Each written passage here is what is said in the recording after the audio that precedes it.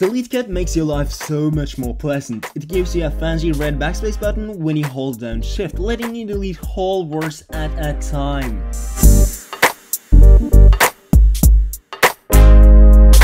Hi guys and welcome to Forever Smarter. Today we're gonna check out some Cydia tweaks, so wait no longer, let's jump straight to it.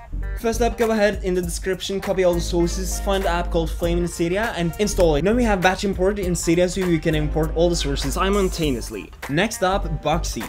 It gives you full control of the position of the apps, the size of them, number of rows and columns. You get it.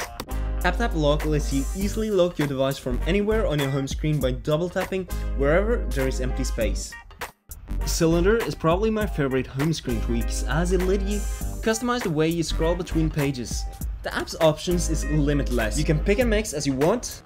I think one of the great things about the app is it really gives you a lot of control. It really gives your setup a personal touch that makes it stand out.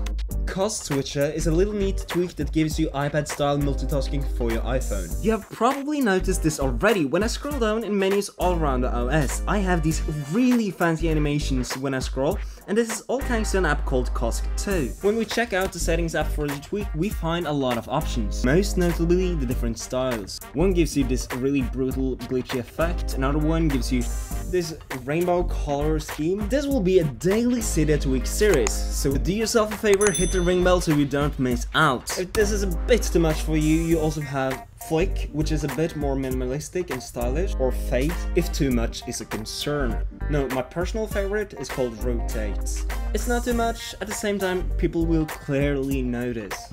Now there is indeed even more options, but I will let you discover that for yourself. Normally, in the notification center, you cannot customize the top row.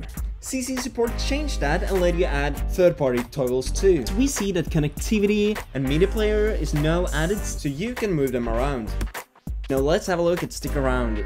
The tweak is simple, it'll let you pin any panel in the settings menu at the top. Now I use this tweak a lot as it gives me quick access to tweaks I use frequently. Simply swipe to unpin. If you're anything like me and use a lot of alarms, you will love GlobAlarm Settings, where you can disable all of your alarms or delete them entirely in a single tap, including your bedtime setup. It also comes with some options in settings if you're interested in those. Now that was all for today. The ring bell notifies you when the next party is ready. If you enjoyed my content, please consider subscribing as I need 1000 subscribers to earn any revenue from YouTube. Yeah, and while you're at it, please consider hit that ring bell too, because I really need those 4000 hours of watch time. Enjoy your life and check out my other videos out here. Or maybe here, I don't know.